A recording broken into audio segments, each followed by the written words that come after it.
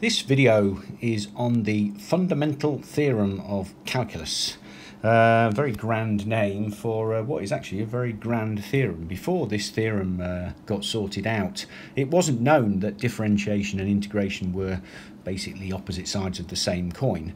And so anyway, often in maths Olympiads and more advanced college entrance tests, you get questions on the Fundamental Theorem of Calculus and how to use this equation here, which basically says that d dx of this, which is the integral between x and a of f of t dt, equals f of x. Now, if you can get your head around this, it means that some of these questions are very simple to answer. In fact, some of them are so simple that you can write the answer down straight away.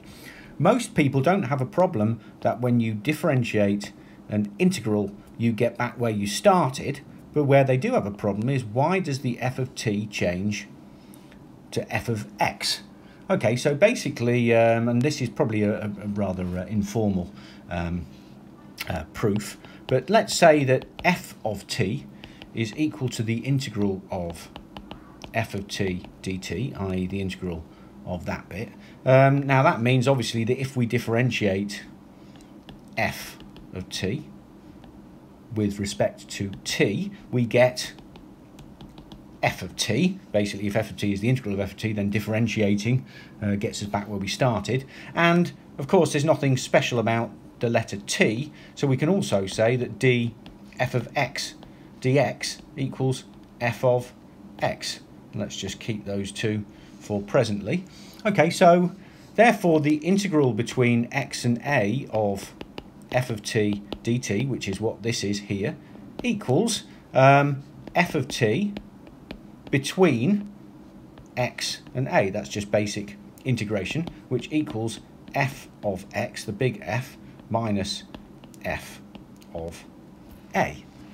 Okay, now f of a is a constant because a is a constant. So if we then take the differential of this, then that's the same with respect to x, and that's the same as taking the differential of this with respect to x. And we know that this thing here is f of x, and we know that when we take the differential of a constant, it is 0. So basically, d dx of the integral between x and a of f of t dt equals f of x. And that is basically the derivation of that formula. Now, you don't need to be able to derive it, and in actual fact you can answer questions on this very simply as long as you know that whenever you see d dx of the integral of f of t, the answer is simply replace t with x. You need to have the x at the top and a constant at the bottom here. So let's have a look at a couple of questions. Okay, this is a question I actually saw on a college entrance test. It's got all of the elements already. It's got the d dx, it's got the integral between x and a constant, and it's got a function of t dt. So using our fundamental theorem of calculus, we can simply write the answer by replacing t with x. So the answer is e to the power of x to the power of 4, simply replacing that t with x. Et voila, you will never see a simpler question than that. Okay, let's have a look at the next question. This one here. So that's g of x is the integral between x and 4 of the square root of t cubed add 4t dt. We're almost at the point where we can use the fundamental theorem of calculus. It asks us what g dashed of x is. Well, g dashed of x is the same thing as dg dx. So let us just differentiate dg dx, and of course we differentiate the other side as well. And there we have, hey presto, we now have our fundamental theorem of calculus. We've got d dx of x and a constant of some value of some function of t dt. So the answer to that is simply replace the t's with x, which is the square root of x cubed add 4x. Okay, now if you get one of these sort of questions in your exam, then you're extremely lucky. More likely, the type of question you'll get in an exam is one like this. Okay, so we're basically given a function, and we're given that it equals some form of variant of the fundamental theorem of calculus. What will happen here is that we will end up with a differential equation which we will have to solve, and then find the answer. Okay, so what this says, it screams at us as a clue, differentiate me.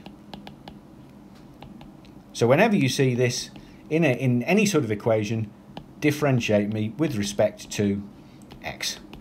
That's what it's telling you. It's giving you a clue. So let's differentiate both sides with respect to x, and therefore we get f dashed of x, we're differentiating this side, add 3, so that's just 1, equals d dx of the integral between x and minus 2 of t squared dt. And we know that this, by the fundamental theorem of calculus that we just looked at, it's got all of the elements, it's got the d dx, it's got the x, and it's got a function of t. We know that that equals x squared. So we now have our differential equation, and this is the way most of these questions will come, is that you will end up with a differential equation here. Now this particular differential equation is extremely simple, because it's in fact it's the most simple that you can get. All we need to do now is just integrate. So if f dashed of x is x squared minus 3, therefore we have f of x equals x cubed over 3 minus 3x add c. That's just basic differentiation. Now the question tells us f of 0 is 8 over 3. So when we have f of 0, basically we put 0 in. That will be 0 cubed over 3 minus 3 times 0. Add c equals 8 over 3. So clearly c equals 8 over 3. So our function f of x is x cubed over 3 minus 3x add 8 over 3. And then the question asks us, what is f of 4?